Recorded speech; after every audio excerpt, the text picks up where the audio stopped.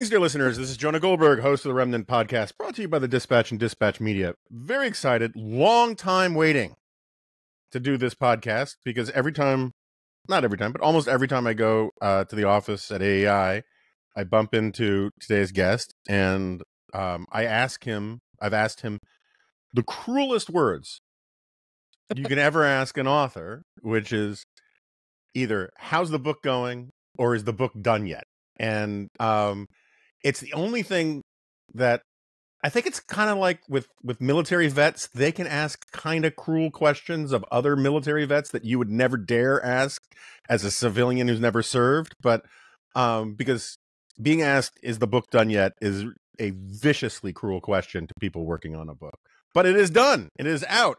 And that is why we have my AI colleague, Tim Carney, here on The Remnant to talk about Family Unfriendly, how our culture made raising kids much harder than it needs to be. Now, Tim, I got to tell you something. I cut you off when we were talking before we started recording because I want to get this on tape. You're originally from New York. Yes. I'm originally from New York. We come from a certain kind of tribal's too strong, but like we have a certain love for the ethnic tongs of old New York kind of thing. And we both come from the right side of the political aisle. You've always been, we can talk about it more in a minute, a little harder to label than I think I've been, but so be it. When I saw Al Sharpton tweet a clip on Twitter from his account boasting of his conversation with you, I wanted to go back in a time machine and show it to a young Tim Carney and say, this is the life you're choosing. Anyway, welcome to The Remnant. Take that anywhere you want to go. Thank you. So Morning Joe had me on when the book came out the other day. And so Joe and Mika are asking me questions about family, about, travel sports, about religiosity and the decline in community in the US. And when you're on TV, Jonah, some of your listeners may not. A lot of times you're just in this little black closet and there's nothing warm or welcoming about it. You're staring at a camera where the lights, you can barely see the lens, and you're pretending that you're looking at people, but you don't really know who's talking to you. Now, I know Joe Scarborough, I know Mika, I know where their questions were coming from. But all of a sudden in my little earpiece comes a voice from 1988. And it's Al Sharpton. Now, again, I'm from Manhattan, so he was a vague background figure when I was little until the Tawana Brawley episode, right? Yeah. And so then he proceeds to ask the best question I got.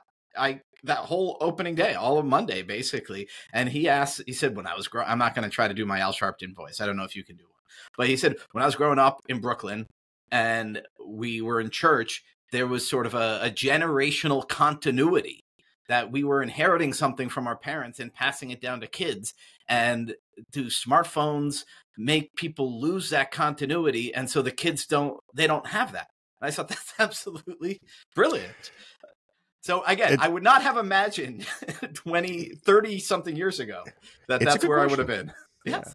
Right, and so imagine being my brothers. The Carney brothers were all watching it, and they were even more caught off guard that Al Sharpton came in because he was just piped in from nowhere.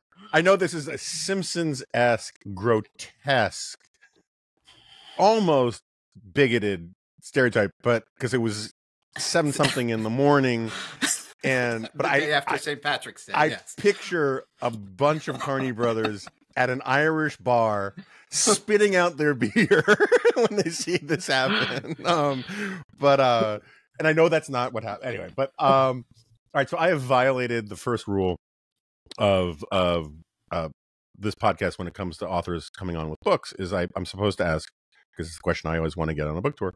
What's your book about? I think it's kind of in the title, but like expand on. Yes. So childhood anxiety is at a record high. It's an epidemic. You've got parents are stressed, and the birth rate is at record lows. So the total fertility rate, children per woman, is down to 1.7, 1.6. The number of babies born has gone down almost every year for the last 15 years. And so a lot of people say, well, this just is because you can't afford kids. That's the number one answer you get. And then other people, when you ask would-be grandparents why they don't have grandkids yet, a lot of them say, oh, well, the kids today are too selfish. And I don't accept either of those for reasons we can talk about. My argument is that there's a cultural problem that's making it harder to have kids. The desired family size still is 2.7 kids, and we're getting 1.6 to 1.7. That's an average. Not most people aren't saying 2.7. It's averaging up to that. And so then so my argument is that in all sorts of ways, our culture is family unfriendly. And so start with parenting culture is just, it's wild that we replace local little league with intensive, expensive travel sports. Mom and dad are expected to helicopter little Connor to make sure he never skins his knee. Dating and mating culture is totally dysfunctional, thanks mostly to the apps, but also some of the sociological changes Reverend Al was referring to. And our culture's values are family unfriendly too, in that we are too materialistic. We worship autonomy as a god. It's the only sort of unquestionable good in modern psyche. You've got the idea of commitment is antagonistic to the idea of autonomy, and all of the values point against the idea of getting married, settling down, and having kids. And modern feminism has become this sort of workist nightmare that rejects the idea of giving up your life and getting together with another person, whether it be your spouse, your kid, etc. So I'm trying to say it is harder to raise kids today, but it's not because people are worse or the economy is worse, but because our culture doesn't do the support of families and the pointing people towards family that it traditionally has done. Yeah, and we should be clear, like when you say culture, I mean, you mean largely culture, but also culture in the broadest sense, because there are tax policies, there are, I mean, it's almost, our civilization has a problem, because it's not just in America too. I mean, I know you focus on America, but I just saw the numbers literally this morning that just in the last 2 years, Germany's birth rate, which was already trending low, dropped by went from 1.6 to 1.4 just the last 2 years or something like that. It's like almost in free fall. And so it's funny, I think you know this about me. I am not particularly enamored with the post-liberal integralist theory about Western civilization and whatnot. But one of the places where I have some sympathy for it, because I'm a conservative, is this point you make about feminism basically wanting I use this somewhat ironically, neoliberal late capitalist male model of labor, and thinks that real female equality can only be achieved by mimicking the sort of gray man in the gray flannel suit version of male accomplishment. And I am very sympathetic to that argument. I mean, it seems to me like you could make we would be better off as a society if the feminists had won, the earlier feminists, the essential feminists, whatever label we want to call them, had successfully convinced more men to have a more maternalistic view of family and community rather than the other way around. So why don't we just expand on all that? So a term I encountered was gender symmetry feminism, which is about eradicating basically all differences. But the sort of one term that I came up with counter to that was what I called bathroom feminism. There was this time I was talking to this feminist activist at the United Nations, interviewing her, and she seemed totally radical and extreme in all sorts of ways. And then she lodged this complaint against the United Nations that was interesting to me. She said, if you look at the floor plan around the General Assembly, you can tell it was made by a man, because the women's bathroom is the same size and square footage and layout as a men's bathroom, just with some of the urinals replaced with stalls. And I thought, what does this have to do with anything? And then she just explained, you can fit fewer sort of more urinals per square foot, fewer stalls. Women take longer. So there's this long line coming out of the ladies' room at every break and this short line coming out of the men's room. And then suddenly I realized that was the sort of feminist I was. Some dude didn't take into account that women were different. So that's a background argument I put in there. But on the work front, the way I put it is, instead of that, a lot of feminism today tries to turn women into company men. I think a better feminism would try to turn company men into family guys, and not into male moms, but into sort of dads who, even in the workplace, are loud and expressive about their dads. And so, and I do it on Twitter, and you get made fun of if you talk glowingly about your wife and your husband and your kids on Twitter. I mean, I don't know if women get made fun of if they talk about their husband, but men, we get called wife guys. And I decided that was a good thing. If people were going to make fun of me for being too obsequious, that was probably good. And so I put suburban dad in my bio, just try to lead with that. Now, again, it's not the same as being more maternal, because another thing that I think we need to focus on is dadding is a different thing, and probably, in my opinion, a more fun thing than momming. I take my 3 boys out and play and beat them in basketball whenever I can. The one who's slightly taller than me, I can barely beat him. The one who's 9 years old, I demolish him. I can't You literally must be so proud. I can't literally dunk on him, but I just swat his shots left and right. And it's so much fun. It's fun for them. It's fun for me. And that's a kind of image of masculinity that needs to be out there. But then in the workplace, it has to be in there. So in the later chapters, I talk about a family-friendly workplace, and it's about, I'm pushing back on this idea that the way to get equality is more just subsidize the heck out of daycare. Because that's about saying, well, the problem is that women are trying to, or want flexibility, and so they really need to take care of their kids, and that's what's holding them back. And my argument is, well, then the women are doing it right, and the men should want flexibility too. And so that family-friendly feminism that I lay out is an idea that in the workplace, men should be just proudly saying, you know what, I got to leave at 4:00 every Friday because I'm coaching T-ball. So what was your answer to Al Sharpton about? I'm legitimately curious. I told him that he has to his ideal would be the Jews. In Israel, there's absolutely this idea. So Israel has a 3.0 birth rate. Europe is 1.5. Secular Jews even are 2.0. And I interviewed this man on the streets of Tel Aviv. I went to Tel Aviv specifically to find secular Jews. He's pushing his 2 kids in the stroller while the baby and mom are napping, and he tells me, God has nothing to do with our family planning. But then later on, he says, you have to keep the tribe going. And that notion of inheriting something from your parents and passing it down to your children, I think that's lost in the modern mindset a lot, especially in America, where, like, on the left, the idea that inheriting something can be good, that's lost, because it's either your parents imposing on you, or it's you're handed a privilege that you didn't deserve. But in Israel and more observant Jewish communities in the U.S., that's certainly a thing, that when you get handed something, you appreciate it and you have a duty to take care of it and pass it down. So cultural inheritance.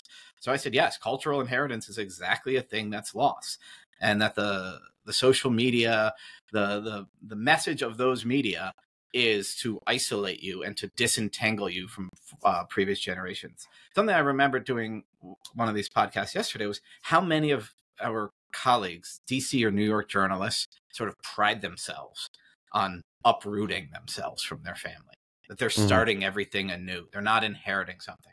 So Reverend Al, growing up in the Black church in Brooklyn, it was very clear that he inherited something. And it was very clear in that world that you are supposed to be passing it down, that cultural inheritance is valuable, real, and an obligation and a privilege. Yeah. And so what I keep thinking about is, which was a big theme in my last book, Suicide of the West, which I am indebted to our boss, Yuval Levin, for,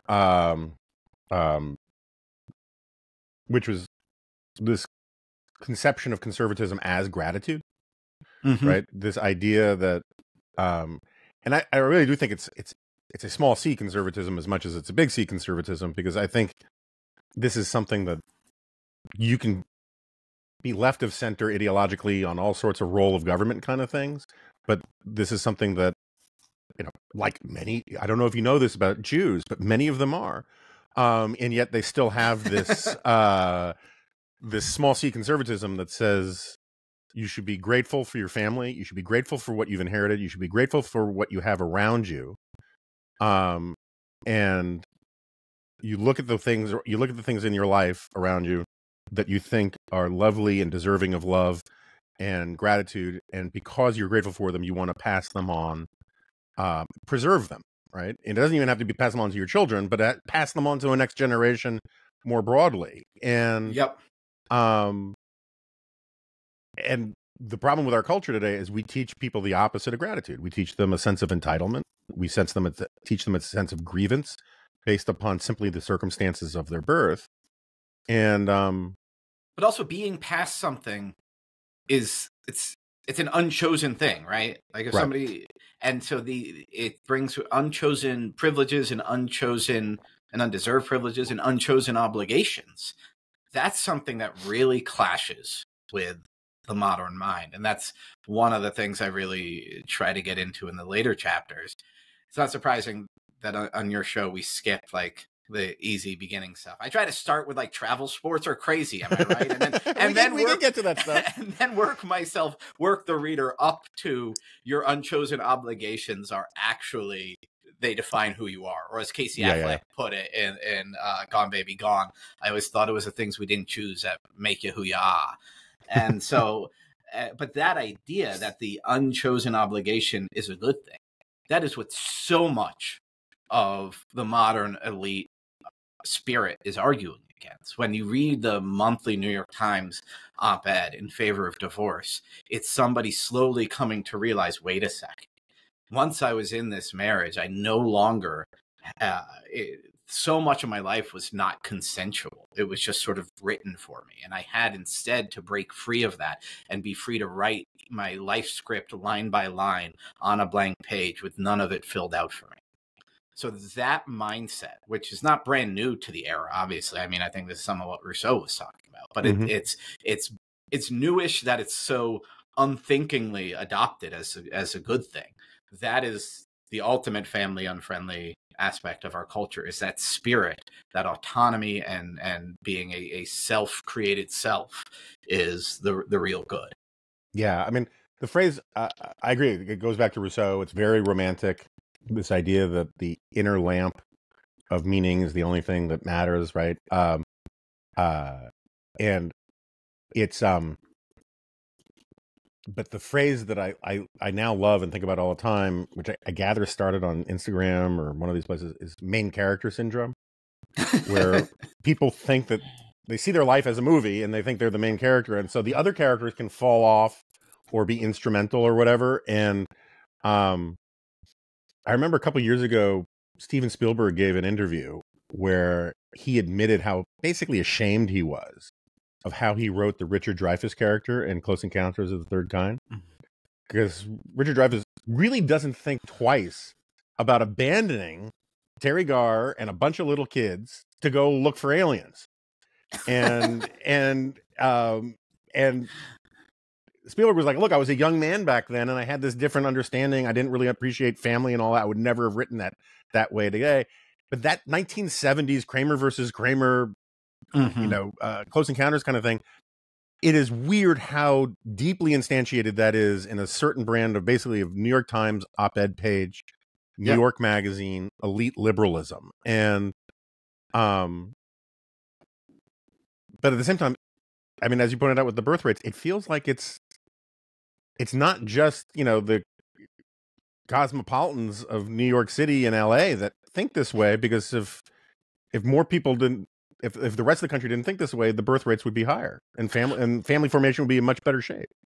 So one of the arguments I make that this is a cultural rather than primarily economic or policy matter is that the collapse in the birth rates as well as the childhood anxiety have trickled down from the upper class to the middle class, and that's what cultural trends tend to do. And so, but at the same time, I would make the same sort of argument I made in Alienated America about the collapse of community, that it definitely manifests itself different in the working class. The working class collapse in the birth rates, the sort of proximate causes are a lack of stable marriage and a lack of stable community. And in the elite classes, it's going to be this worship of autonomy, as well as the over ambitious parenting, the helicopter parenting, the intensive parenting. Those things are going to shrink families, make parenting seem more daunting to a lot of people. Those ideas, though, too, are trickling down to the middle class. We conducted AI helped us conduct a focus group of single and married men, single and married women who didn't have children and were undecided or against having children. And the undecided guys, most of them just said, I just don't want to give my kids the bare minimum. I want to give them the best of everything.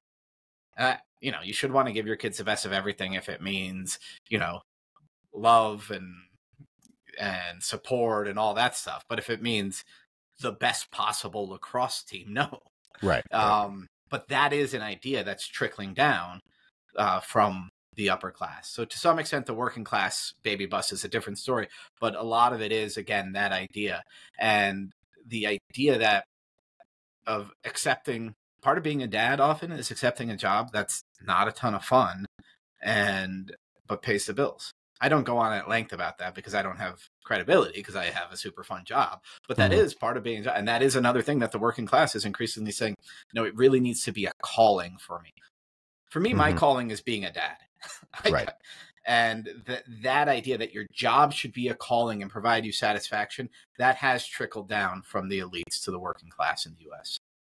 Yeah. I mean, we're both lucky. The life we've chosen, we're pretty well suited for. Otherwise, we would have gotten out of it a long time ago. And I do, when I give advice to people, I do say, like, you should not find a job in life that you hate, right? If you can avoid it. But you don't have to necessarily love it, right? Because, I mean, there's some people whose identity is their job, and there's some people for whom their job is the thing that funds their identity. And I'm increasingly more in favor of multiple identities. I don't mean like multiple personalities. Yeah. You have different roles in different institutions. In some institutions, you're a follower, and some you're a leader, and some you're, somewhere in between. Have you noticed how all our conversations just become footnotes to Yuval Levin? Pretty much. It's really kind of disturbing. At some point, we're just going to have to burn him as a witch. But I do want to... So you are a dues-paying member in good standing of the Two Thumbs Up for Capitalism Club, as am I. And I agree with you that there's the culture problem that you're talking about is not necessarily doesn't automatically or necessarily flow from the free market, right? Free market cultures, there are a lot of free market cultures that have different cultures, but they're still free market. That said, Lyman Stone, who I know you know, one of the arguments that he makes is not the traditional Patrick Deneen capitalism is bad for families argument, because of its view of deracinated automatons and homo economicus. His argument is, in part, I don't want to be unfair to him, but in part, free market creates a lot of really cool stuff, and that distracts us. And so he finds like birth rates for people who have access to really good beach, proximity to really good beach vacations is lower than places where it's not, right? And is the multiplicity of choice and options that comes from a free market society the general prosperity, is that making things a little harder for family formation and having kids? Well, so actually, I'll start by answering with something that's kind of between Lyman Stone and Patrick Deneen, probably, which is that, and we've let the logic of capitalism seep into our social arrangements, and that's a problem. That you don't, just as you don't run your home as a democracy, Right? Parents run it as, you know, as a duarchy, but your social arrangements shouldn't be run capitalistically, Right. but increasingly they are, that we are transactional instead of relational. Again, read these New York Times things. One of them was an op-ed saying, even if you never get divorced, you should basically have a divorce agreement with your husband so that everything is very neat and 50-50 and scheduled out. So you're never fighting over who should do what. And so that is letting the logic of capitalism seep into a marriage. Now, some people might object to my terms because people get really defensive about capitalism. So that's why you started with the preface. They also get defensive about a divorce, family, and parenthood. So you're like in a big minefield here, dude. But go ahead. But so that logic of capitalism doesn't allow for sort of lifelong commitment and a lack of kind of accounting and scorekeeping that comes with marriage and family formation. So that's one part of the problem, is that if capitalism goes from being an economic system, and I say this to my libertarian friends, if your libertarianism goes from being telling Congress what to do to telling people how to live their life, we're definitely not going to find very much agreement at all. And if capitalism goes from being an economic system to an approach to life, it fails. So does the logic of capitalism necessarily expand? No, because what acts as checks on that is, again, going to be civil society. And so that has always been sort of a rampart against capitalism creeping too far, and democracy too. Both democracy and capitalism are checked by civil society. I think this is basic. You could take this directly from Tocqueville if you wanted to, that the reason they go hand in hand is they balance each other beautifully. And they allow for the multiple identities that you're talking about, that you get to sort of define yourself by your religious community, your local pub, your work community, your neighborhood, etc. But on the point of, does material, the optionality, in a lot of ways, choosing is having a lot of choices is actually harmful. So remember, Bernie Sanders sort of knocked the idea that there's 19 different kinds of deodorant in the store. Right. This is actually sort of a complaint I've had too, although I'm very particular. I'm anti-antiperspirant. People sometimes call me anti-Trump, which I don't think is true, but I'm definitely anti-antiperspirant, just a straight up deodorant. But when I go to the grocery store to try to buy something, you know, my wife normally does the shopping, I hate all those choices. When I make my kids breakfast, if I give them options, if I give them more than one option, they're unhappy. So it's just cheese or no on the breakfast sandwich. So that's the right number of choices.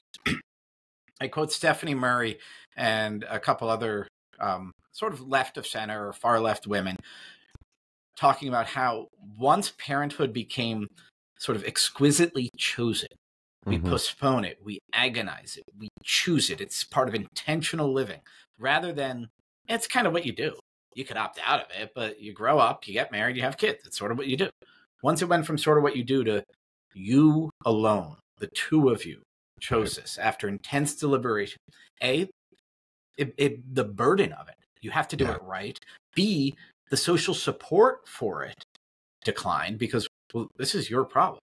Jonah, if you had a boat and it kept giving you problems, I would try to help you once in a while, but eventually I'd be like, Jonah, you chose to buy a boat, okay? Right. You knew it was going to be a headache. This is a response parents get. You chose to have a kid. So your kid's annoying me on the plane.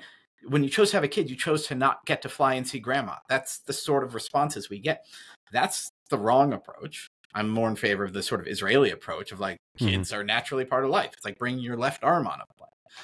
And so that's one of the ways in which the choosing and the choice gets in our way, in addition to the way that Lyman's talking about. But it seeps into our sort of our psyche as a culture, and we say it's your choice, it's your problem. Yeah, no, I think that's a really great point. Once you turn marriage and parenthood into this bespoke, thing that is supposed to be manicured for Instagram rather than, what you do, you get this, it feels like a much, much heavier lift. And it's funny you bring this up. Like, so my wife is writing a biography of her dad, and she grew up with one of nine in Fairbanks, Alaska. And every kid was allowed to have one food that they wouldn't eat.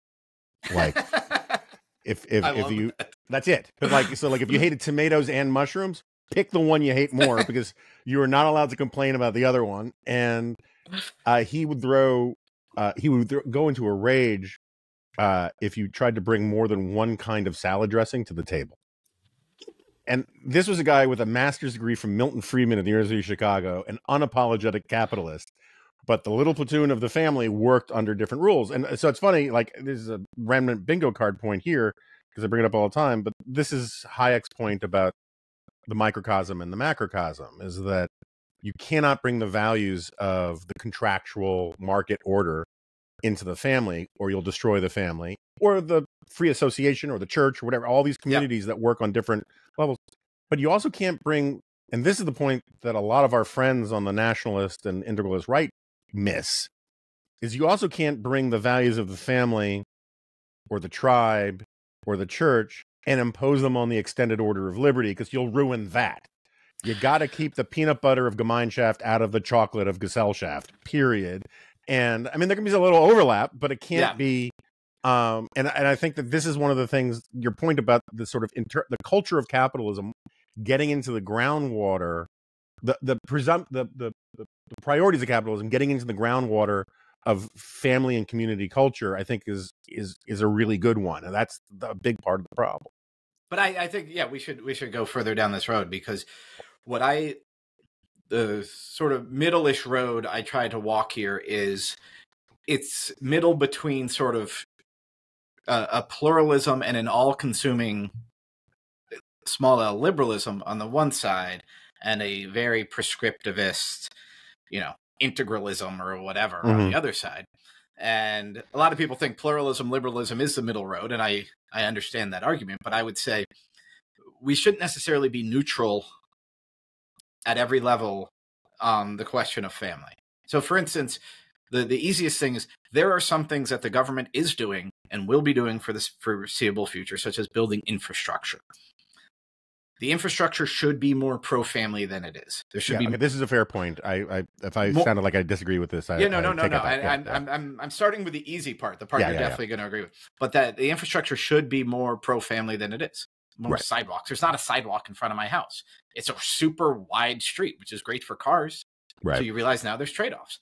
And there was a neighborhood near me where they were talking about putting in a sidewalk, and Montgomery County, Maryland folks said, "Oh, well, this will kill trees." And somebody said, "Well, it might kill my kid to have to walk in the street to school." And the response is, your children shouldn't be walking to school alone anyway. And so you suddenly see there is this clash of values. You can't be neutral. You have to choose between trees and children. I don't think it's a tough choice. We should take that side. So that's where government is going to be involved. And I wrote in the Wall Street Journal an op-ed saying, as long as we have an income tax code, there should be a child tax credit, not a massive one, not a tiny one, a little bigger than what we have. Taxes, sidewalks, etc. Then I would say institutions feel a pressure to be low. So employers, for instance, some employers got blowback when they expanded their maternity and paternity leave. People said, "What about my puppy? What about?" And I realized at one point I had one colleague who said, "Well, what about the fact, when Seth Mandel was at the Washington Examiner, and so I was doing T-ball. Seth was getting off Friday to make sure he was home by sundown, and all of this stuff." And somebody said, "I don't have a religion or kids, so I don't get these accommodations. And I thought, when you had a cat, we let you take 4 days off because your vet said to stay with the cat for 4 days. And when Arsenal or whatever was in the Premier League finals, we let you go and drink at the bar at 10 a.m. and be drunk all day on a Thursday. And so you get a little accommodation. We get more because faith and family are more important.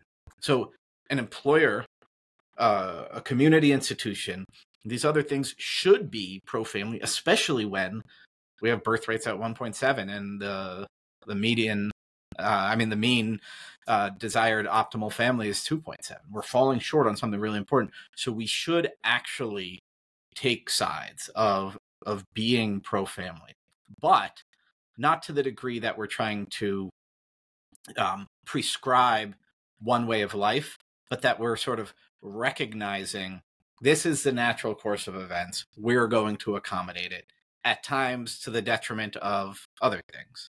Cars will suffer in favor of kids.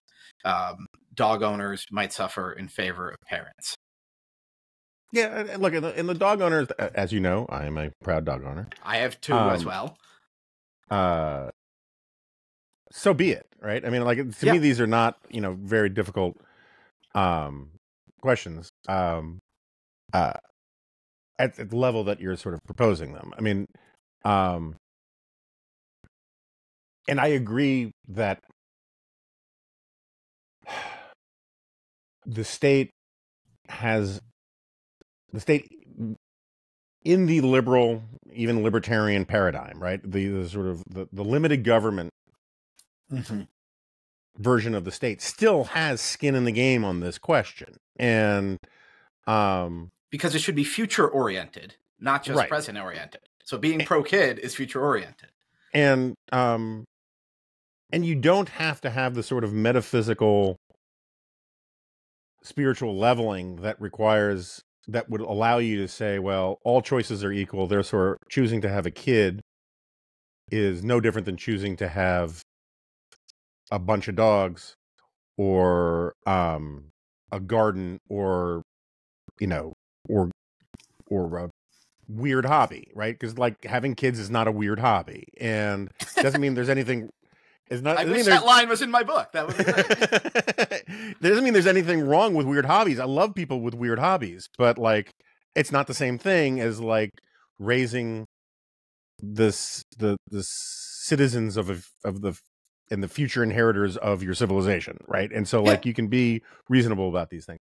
At the same time, like, my old boss was Ben Wattenberg. He wrote a book called The Birth Dearth that was attacked viciously by a lot of people for a long time. It was one of the first pro-natalists, which means increasing the fertility rate thing.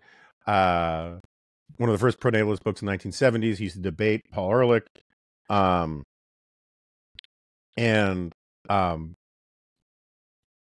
It turns out that just like the actual nuts and bolts of encouraging people to have more babies is a very thorny and difficult public policy thing, right? So like, yes, how do you think about that? How do you sell people on the idea of it?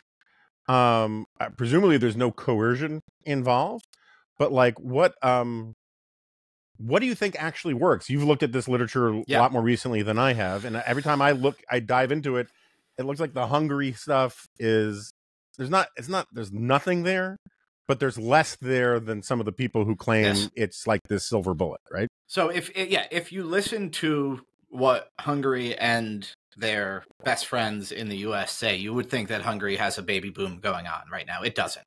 It's slowed and halted its falling birth rate, but about the same as its next door neighbors who haven't invested as much. And there's no like clear controlled study of how this stuff works. So all we have is observations. Look at states, look at countries, look at time, compare them. And so all we can do is come up with an impression. And the impression I come up with, and I think if you asked other demographers who weren't biased, if you asked Lyman Stone, for instance, I think he'd agree with 80% of what I'm about to say. If you want to spend lots of money to boost the birth rate, you can do that, but it's super expensive and it'll only get you so far. and that the way to do that is mostly just to give large piles of money to parents. Right. Certainly don't subsidize daycare. Subsidizing daycare is subsidizing work. It's subsidizing one specific way of life. And that's what sort of an evil chamber of commerce pretending to be pronatalist would advocate. Is just turn mothers into company men and keep company men as they were. But if you France is a telling example because they have the highest birth rate in Europe. And it's not just immigration. 1.8 is the birth rate of native-born French. They spend so much money. You get a check when your baby is born. You get a child allowance. On top of that, you get a maternity leave, paternity leave. That's basically a stay-at-home mom benefit. If it's your third kid, you get 3 years of being paid to be a stay-at-home mom. And that works because it's a ton of money. I think that subsidizing stay-at-home moms can actually change the culture in a pro-family way, and changing the culture is what you have to do. I also think it eats up a huge portion of their economy, and they're not even close to where Israel is, and Israel has a far skimpier spending. One of the problems, and this is a sort of AEI thing that we get into sort of internally, is you're also discouraging work, which is not always bad. If it's a married couple and discouraging work means now there's a stay-at-home mom or a stay-at-home dad, I think that's great. But also you can be discouraging marriage, and that is bad. So this is why I actually, partway through the book, stopped saying pro-natalist and just started saying pro-family. Because I don't want a big subsidy. I want to help single mothers as much as possible. But if our subsidy programs are discouraging marriage, then that can be harming the kids and, in the long run, not necessarily help these women who might want 3 kids get 3 kids because it's discouraging them from getting married. So all of that is tied up. And I would just say what we're doing in the US might be the right thing to do on the federal level, money wise. And if you ramped it up a little bit, the child tax credit, expanded it to age 18. Right now, when your child's 16, you're going to lose the tax credit. And it's they allow people to claim some of it earlier, make sure you adjust it for inflation. These are the small expansions that I would do almost as fairness measures. But most of the work by government is going to have to be done. You're going to have to ask the question, are you making the culture more family friendly? And money generally doesn't do that. And a central government in a country the size of the US generally can't do that. It's funny, I recently had our colleague Brad Wilcox on to talk about his book about marriage, and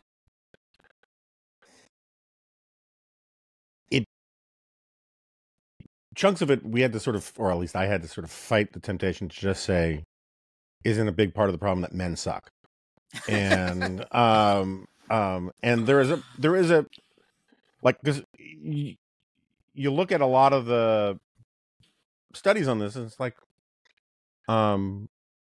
women still want to, a lot of women, blue collar, working class women, non-college educated women, they want to get married. They would like to be married.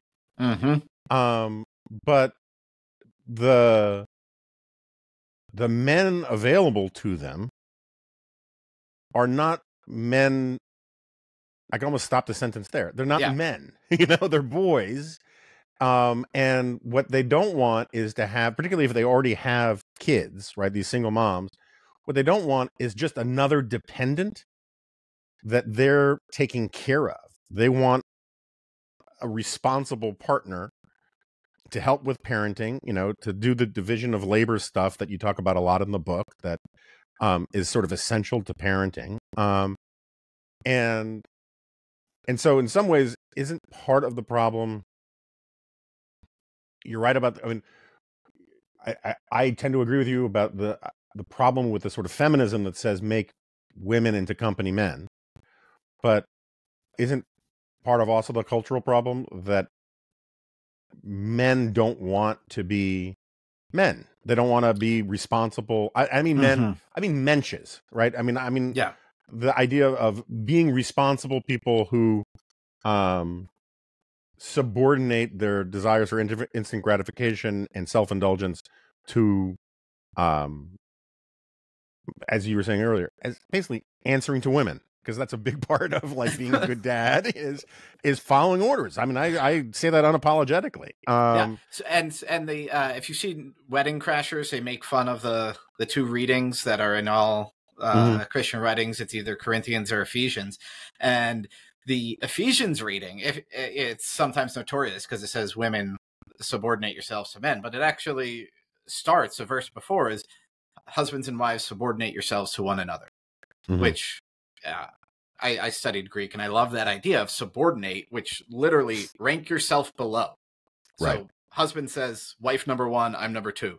The woman says, husband number one, I'm number two. And so that idea, which is sort of this logical impossibility, you can't both be number two, etc. I mean, that to me is a great expression of marriage. And it's in some conservative manosphere type circles that's totally rejected. And Christine Emba, she wrote a really good book, I think it was 2 years ago now, called Rethinking Sex. And she wrote another piece, forget where it ran. I think, big Washington Post, like cover piece, Weekend magazine or whatever, saying like, we need a better model of masculinity. And that's because the idea that all masculinity is toxic causes this blowback, which is Andrew Tateism. But then even a subtler one that's easier to notice if, like me, you sort of dwell in conservative Catholic circles, which is, men aren't getting married because, women don't care enough to give up their careers. And then one guy even said to me, if I marry a girl who has a master's degree, I'm going to be paying off her student loan for this worthless thing for life. It's just like, hey, it's not worthless, okay? An education, even if she's a stay-at-home mom, has value. But be like, yes, man up, pay off her student debt. But so that trickles in. And then you have Donald Trump saying how embarrassed he is when he sees men pushing strollers down the street or finds out that men change diapers. And so that's why I really liked Christine Emba's argument. And it's one of the things I try to take up in the book. I talk about destroying my kids at basketball is like a real sacrifice for your family that's masculine in tone. Now, if we get invaded by a Viking horde, then it's easy to know what the sacrifice is. You're going to go out there and you're going to fight the war. And this is what men in Ukraine are facing. This is what all throughout history men have faced. And if we don't have that, a manly kind of sacrifice for the family is something that isn't articulated enough by a left that wants to erase differences between men and women, and then some of these manosphere circles that thinks the whole is this sort of resentful idea that we don't sort of naturally have dominance over the home, that should just be handed to us, that we're going to be in charge, as if it's not something you have to earn through sacrifice. Yeah, I push back a little bit about this thing about how it's this impossible ideal to subordinate yourself to each other. I'm not sure that's true, right? Maybe we were talking before about sort of multiple identity stuff. Back when, particularly when the division of labor about running a household was much more onerous, right? The idea that the sphere, and I'm not saying it's the natural sphere that women have to have this role. I'm just saying that, like, there are areas of life where I would say most areas of life where I defer to my wife. And then there are others where, much fewer, where she defers to me. And I think a lot of happy marriages have, I shouldn't say happy marriage, a lot of happy marriages, but also just a lot of successful marriages, which are not always the exact same thing. There is this notion of spheres of authority, where in some contexts you're a follower and in some contexts you're a leader. And I think that's true in a lot of relationships. It's like, I despise using this analogy in ways that will haunt me for the rest of my life. But, Steve Hayes and I, we have a division of labor about the Dispatch, and There are areas where he follows my lead, and there are areas where I follow his lead. I'm not married to Steve Hayes. But I think most good relationships, not just dual, binary relationships, but like multiple relationships, they kind of have these understandings. Like a good military platoon, Yep. there are just some issues where the sergeant or the lieutenant is going to say, Baker knows more about, combat engineering, so we're all going to defer to him on this thing, that kind of thing. And deference and surrender, though, cut against that idea of sort of the human as a ultimately 100% intellectual creature who's going to choose everything when you go along. And so I use the word surrender in the book because that's what my mother-in-law said. She said, marriage is about surrender. And so I tell the story of unpacking the boxes of the gifts we had registered for. We, in quotes, the gifts we had registered for when we were engaged. And I opened up this one box, and it was our drinking glasses. And the tops of which your favorite glasses, the tops of which were square. Okay. Now, it's not just that I don't like the aesthetic of it. I actually have an opinion that round of a certain range of diameter properly fits the human mouth. I'm the kind of guy who's thought about those sort of things. And so I just shouted. And so my brother had moved out. We weren't yet married. I was living in this empty apartment by myself, just filled with these boxes. And I whine very loudly, I do not want to drink out of square glasses. And then my mother-in-law, my future mother-in-law's word comes into mind. Just surrender. Okay, I will drink out of square glasses. One of the blessings of having 6 kids is everything gets destroyed and broken. So all the square glasses are gone now, 18 years into our wedding. They all have round tops. But then as I was writing that passage, I looked up at the wall where in our living room, the Bailey's Irish Cream mirror was hanging.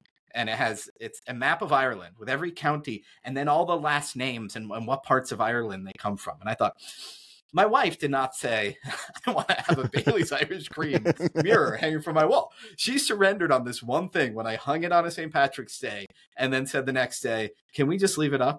And that was not me convincing her that it looked beautiful. Right. This was her saying, okay, this will make my husband happy. And it's inoffensive enough.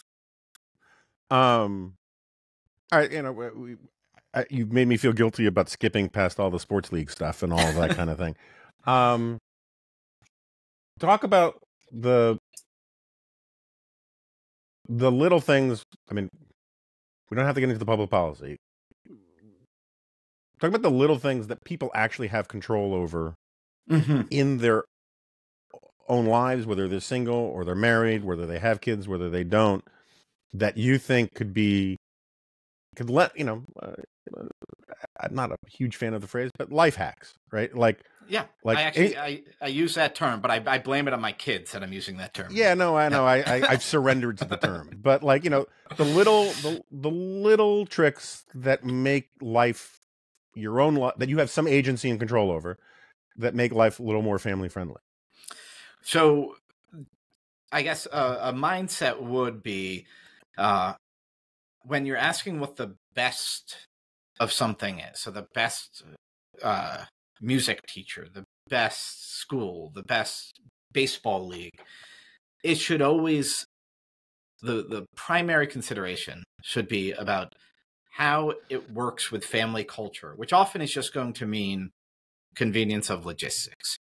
So there is this, so I do talk about over-ambitious youth sports and how it leads to kids burning out and how it makes kids less happy.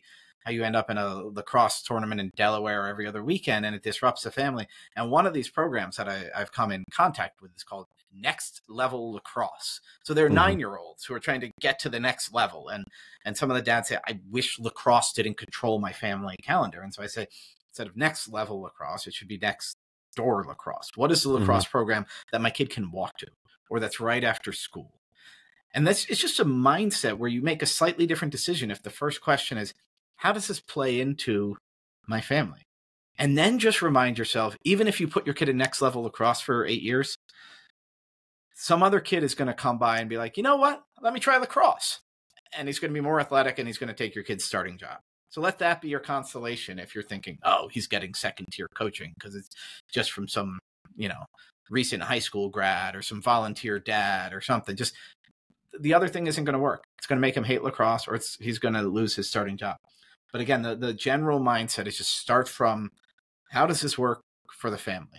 And what we were talking about earlier, a lot of times your kids are happier if you limit the number of choices they have. Mm-hmm. Often you give them a choice, again, cheese or no cheese. When we go to the zoo, I say, okay, everybody pick one animal, and I guarantee we will see that one animal. We'll see other animals, but I'm not going to, if you say after we see the sea lions, oh, I desperately want to see the Prashinsky's donkey. No, we're not going to see the Prashinsky's donkey because it's out of the way and you got to pick the sea lions. And that's an overrated donkey, I'm just going to tell you right now. But anyway. That's your anti-Polish bias. I actually don't remember if it's called the Prashinsky's donkey. It's got some Polish name. I remember. Polish name. Yeah. Yes. Yeah. And so limiting choices and just putting family culture ahead of what seems like the more elite or the more prestigious or even the more effective program.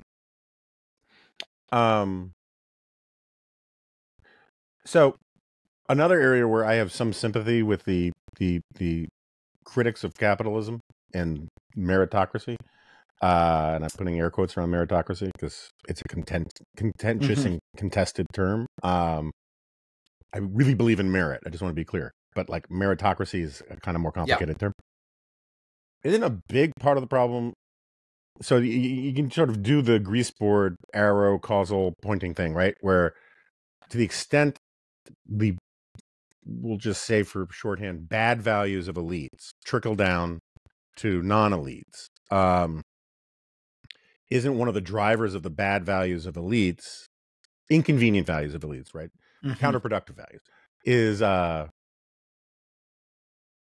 what elite colleges demand from parents in terms of their kids, right? So like the away sports stuff, the travel sports stuff, in my experience with my daughter, like that really is a function of elite universities, which people in my neighborhood, my kids' schools, obsessed with, for reasons that my wife and I are, to the degree that my wife and I utterly reject, but we can't protect her from, like, we once got yelled at by my daughter because she was like, all my friends already have had an SAT tutor for a year.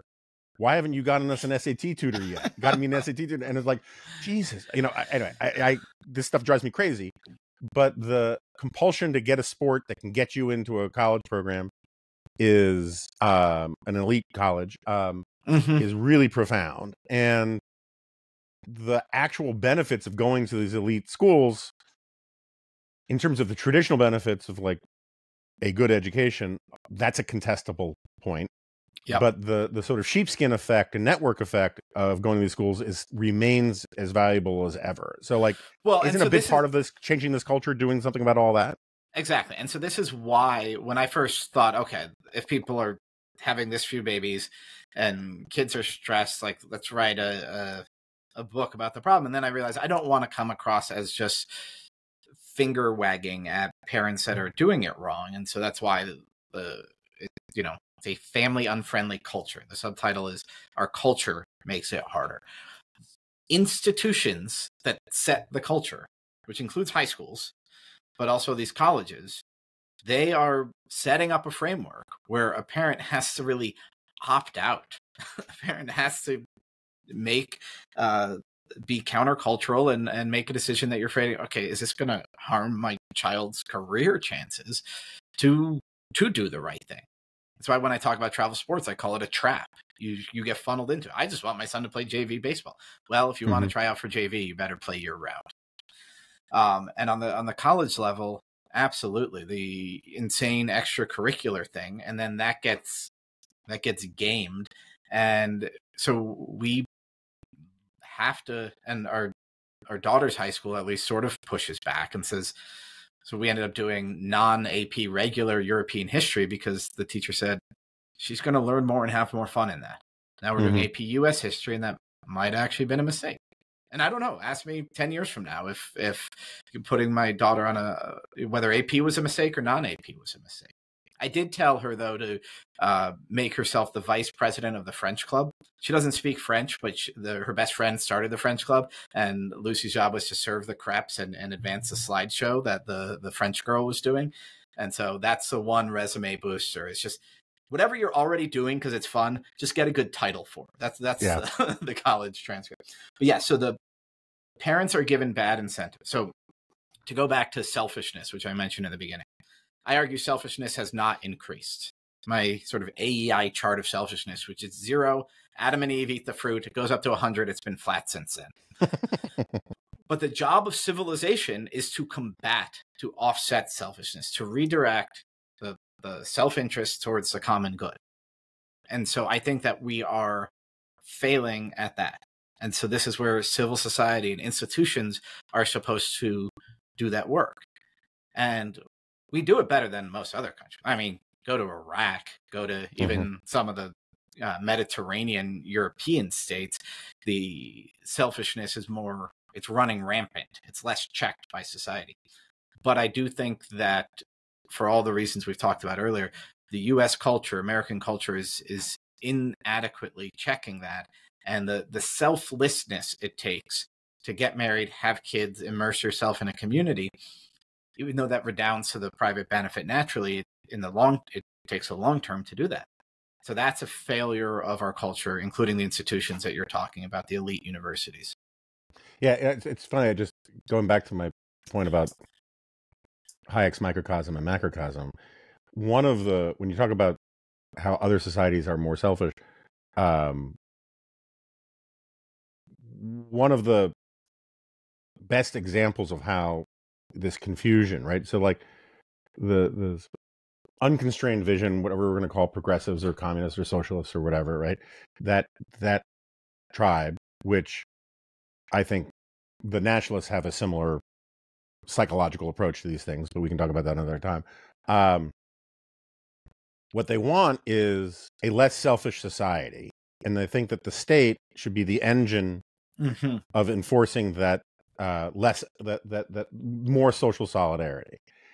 And the great irony, which I think people like us have not been successful enough at explaining to people, is those societies that are based on those well-intentioned premises, to a certain extent. We can take out the bad parts, but like, say what you do about communism, right? But like, communism actually creates more selfish people. Yes. And that's when you try to run the macrocosm like it's a microcosm, like it's just one big family, the reality of facts on the ground is that you create this alienated society where no one feels like they're all in it together. They all feel like they're all in it for themselves. And that's the great weird irony of free societies, is that it provides opportunities to feel like you're actually part of something. And it seems to me a part of your argument is that we're falling down on the job of providing those kinds of institutions to let people feel like they're part of something. Yeah, because if all you had was a liberal pluralistic democracy, then you wouldn't have any solidarity. If you have a liberal pluralistic democracy that's populated by robust institutions of civil society, which will, as microcosms, be less liberal, less pluralistic, but they're freely chosen, even if they're a little sticky, or they're inherited, but you could still leave them.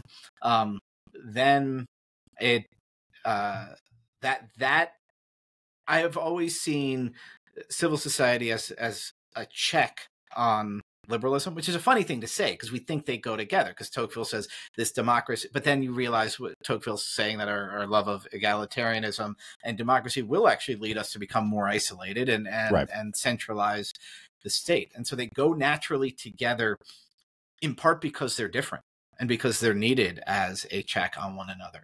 And the family can be seen as almost an early indicator, a canary in the coal mine. David Brooks wrote a piece with the title, "The Nuclear Family Was a Mistake," which is obviously a provocative way of saying the nuclear family needs support from community. But we've built a life that's good for individuals and bad for families, or good for, really high achieving adults and bad for children. And I think that that's basically true. And it can almost be, again, seen as an early indicator of the sickness of our society. So in some ways, Family Unfriendly is a sequel to Alienated America. The biggest story of the last 60 years is the collapse of civil society in the US. The most important consequence of that, and so the biggest story of the next 60 years, is the reduction in marriage and family formation and the shrinking population of young people in the United States. Yeah, I mean, the way I think about it, and that's why I was trying to steer you into the connection between the last book, which was great. The way I kind of sometimes think about it is that society is this big Rube Goldberg, no relation, machine, right? With all these weird things, doing these weird things towards certain social ends.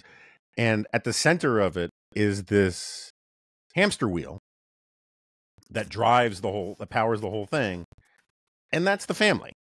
And, this is a point that really got hammered home with me with Charles Murray's, coming apart, was that you look at civil society, you look at the institutions of civil society, and, I mean, you're kind of an exception. Basically, every food can drive, block party, movie night at a church or a synagogue, whatever, scratch the surface and you get this Pareto distribution where it's like a handful of really impressive women who are calling the shots and telling their husbands what to do. And and that's, and this is the point about like little league coaches, or the t-ball coaches and all that kind of stuff. Very few single men do that kind of thing because single men don't have wives telling them what to do and like to be part of a community. And so if you lose if you lose the hamster wheel, it's very difficult for all of these different subordinate institutions. At the end of the day, they start to come apart as well. And that's the connection I kind of see between the two books. Well, and it's why I have, and to go even further, it's why I have a chapter. It's called "Quit Your Job," but I praise my wife, who's a stay-at-home mom, and all the things she does that benefit her friends, neighbors, these institutions that we belong to, that she's able to do because she's at home full time. So, she's reads to the kindergarten classroom when somebody's sick. There was one day where we got a call and it was, the first grader, a friend of our first grader had wet herself. And so the call comes in and says, do you guys have a spare pair of underwear and leggings to bring down to St. John's to drop off? All those little things. And then I found Emma Green at The Atlantic had written a whole history of how women being outside of the paid workforce was absolutely essential to American history. And to the abolition cause, to the women's suffrage cause, for better or for worse, to the temperance movement, etc. But that has always been at the heart of it. And then so a chapter praising stay-at-home moms is one of the things I'm hoping is going to catch some attention because you don't see it a lot. But also just more generally, to go back to Alienated America, one of the things that just the norm of marriage does and is make it easier for there to be people involved in the community, that partly because women tell them to, partly because the flexibility that marriage buys you in all sorts of ways. And so married couples are more involved in the community, and that being unmarried, it's harder to be selfless and to care about the common good. The one way I talk about it is I spend the whole book, let's pull out of travel sports.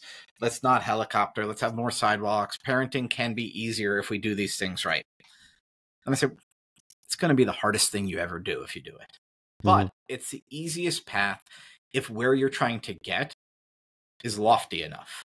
If you want to be a man or a woman of virtue, parenting is like a cheat code. If it's the easiest in Catholic terms, I think marriage and parenthood are the easiest path to sainthood. Not the only one, but they make it easier for us. So the Bible says, feed the hungry, clothe the naked. I wake up in the morning, there are hungry, naked people in my house. They're right there waiting for me. And so that idea that when one of the things Charles got in trouble with when he wrote Coming Apart was he said there are virtues that are lacking in the working class. And so then some liberal populists were like, you're attacking the liberal class as being full of vice. I reframed it a little and I said, the idleness that Murray talks about is an affliction. It's not just a vice. It's something that they're suffering through.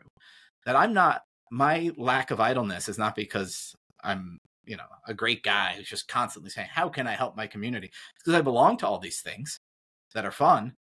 And then somebody comes up to you and you can see the look in their eyes. And, hey, Tim, I see Meg is signed up for basketball.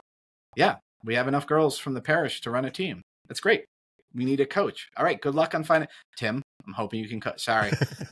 I'm too busy. This year I'm writing a book. What's the book about? Oh. So then I become the kindergarten girls basketball coach, right?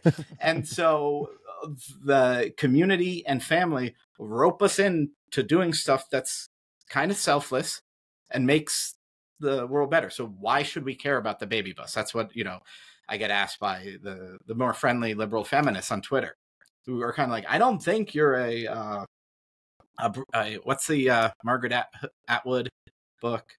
Handmaid's Tale. Not Brideshead's Tale. No, Handmaid's Tale. I don't think you're a Handmaid's Tale guy. Why are you worrying about the fact that women are, now have autonomy and aren't having babies? And it's because family makes people better. Yeah. Babies make us happier. Yeah. I mean, this is like I think it's the sort of I don't even want to call it conservative because then it alienates people who whatever, but like it is the essence of wisdom. And when it comes to sort of the political cultural understanding of things, I mean, Russ Roberts, his last book, Wild Problems, gets at some of this. And one of the things I love about Russ is, first of all, he's brilliant. He's a great guy. I love his podcast. He's kind of a recovering economist, and he's realizing that economics, particularly free market economics, is fantastic for the things that free market economics is fantastic for, and utterly useless for the things that it is not well suited for. And part of his point about Wild Problems is that some choices, you can only realize they're the right choice after you take the leap of faith, after you make the commitment, right? And parenthood and marriage make you a better person.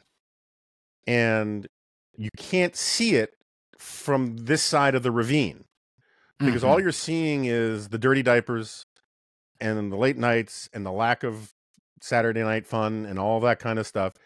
And what you're not seeing is that you become other directed, and you become you subordinate yourself to the needs of others, which we now know is one of the only routes to actual life satisfaction and happiness. And a public policy that takes that into account. Liberty is great. Autonomy is not the same thing, and autonomy is not necessarily entirely good. But who's going to listen to me? So how much?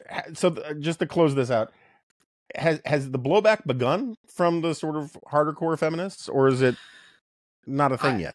I've not yet been blessed with being attacked by the harder core feminists. In fact, Michelle Goldberg just said, let's just say, liberal columnist of the New York Times, she says, let's just say Tim Carney's a Catholic dad of 6, and he's a conservative. So I obviously don't agree with him on most of it, but I do think if you want to tear kids away from their cell phones, you need playgrounds and sidewalks. But the stay-at-home mom chapters and the stuff that questions the effect of birth control on our culture, those are the later chapters. So I'm hoping people will get to those over the weekend, and I'll start getting attacked on Monday or Tuesday. Well, if I've helped in that regard in any way, I'm glad for it. Tim Carney, the book is Family Unfriendly: How Our Culture Made Raising Kids Much Harder Than It Needs to Be.